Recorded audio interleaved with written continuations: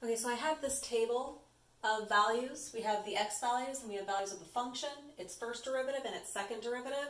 And I know that the function, the first derivative and its second derivative are continuous and differentiable. And I'm going to do a lot of different problems with this information. First, I'm going to locate the relative extrema on f of x. Now that's asking for relative maximums and relative minimums, also known as local maximums and local minimums. So to do that, to get the possible places where this could happen, I'm looking for the critical numbers. I want to see the first derivative equal to 0. So where's the first derivative 0? We've got first derivative, it's 0 at x is 2, and it's also 0 at x is 6.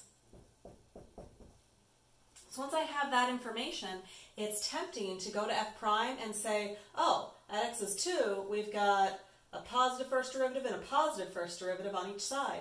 But I can't use that information. It's way too far away from x is 2. All the way over at 0, the graph could go up and down 100 times between 0 and 2. We just don't know. There's not enough information to use the first derivative to get increasing and decreasing information. But what I can do is the second derivative test. So here at x is 2, the second derivative is 0, and if the second derivative is 0, there's just not enough information to figure out if it's a local max or a local min or neither. So we have not enough info there. But at x is 6, when x is 6, it's a critical number. Ooh, the second derivative is 3, and a positive second derivative means that the function is concave up. So if the function is concave up, that means that the critical number is going to end up being a local minimum. So I know that f of x has a local minimum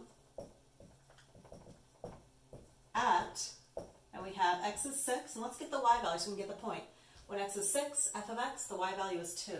So 6, 2 is a local minimum for f of x. And that's all the information about local minimums and maximums that we're able to get out of that table.